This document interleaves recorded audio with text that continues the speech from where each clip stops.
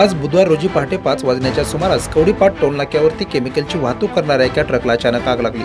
सदर घटनेची माहिती मिळताच पत्रकार गोडसे घटनास्थळी गेले होते। यावेळी व्हिडिओ चित्रीकरण का करतोस असे म्हणत ग्रामीण पोलिसांनी गोडसे यांना मारहाण केल्याची धक्कादायक घटना घडली। या घटनेमुळे चांगलीच खळबळ उडाली असून पुन्हा एकदा पोलिसांचा मुजोरीपणा समोर आलाय। एका लक्झरी गाडीचा ड्रायव्हर व पोलीस यांच्यामध्ये बाचाबाची सुरू होती। अचानक या बाचाबाचीचे रूपांतर मारहाणीत झाले। त्याचे चित्रीकरण गोडसे करत होते। त्यावेळी पोलीस हवालदार इंगळे यांनी पत्रकार गोडसे यांना तो मला न विचारता व्हिडिओ का काढलास, तो आत्ताच्या आत्ता हा व्हिडिओ डिलीट कर असे म्हणत गोडसे यांच्या कानशिलात लगावली। एवढेच नाही तर त्यांचा मोबाईल हिसकावून घेतला। अनेकदा गोडसे मी पत्रकार आहे, माझे ओळखपत्र पहा असे सांगत होते, तरी देखील त्यांचा मोबाईल पोलिसांनी अर्धा तास परत दिला नाही। पोलिसांच्या दमदाटीपणाचा सर्व प्रकार कॅमेऱ्यात कैद झालाय।